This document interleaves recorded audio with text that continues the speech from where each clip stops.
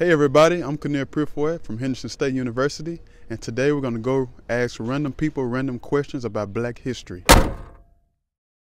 Alright, so your first question is, who was Arkansas's first Black president of a non-HBCU college? President Jones. President Glenn Jones. I'm definitely going to go with President Jones. And you are correct.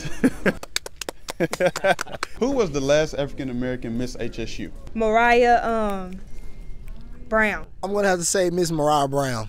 I don't think I know this. I one. really don't know. Her picture's up in the wall. I know That's right, it is up on the wall. I don't know her name. I know what she looks like. You know what she looks like? Yeah. Okay, her name is Mariah Brown. Mariah Brown. True or false? Henderson was the first non-HBCU institution to graduate a Black student.